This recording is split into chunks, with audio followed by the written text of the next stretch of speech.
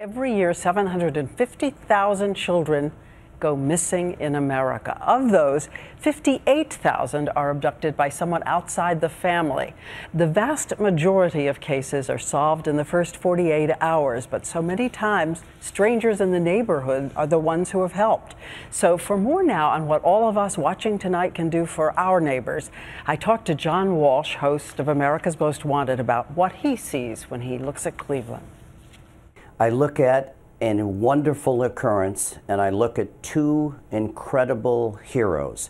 One, Amanda Berry, who knew she had to get out of that house of hell alive and get her little daughter out of there and never stop trying.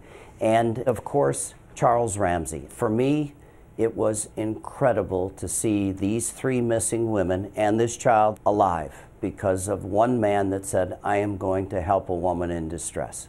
He did not walk away. So for everyone at home watching this, tell them what to watch for. Tell them small things that should cause them to take action.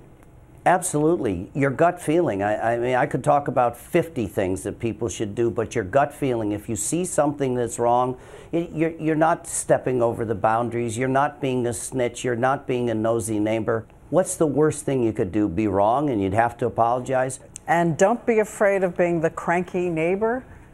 What if you were the cranky neighbor that saved those three women and that little girl's life 5 years ago, 6 years ago, 7 years ago? So what? You're embarrassed for 5 minutes? You could save a life. John Walsh, thank you so much for being with us. Thank you.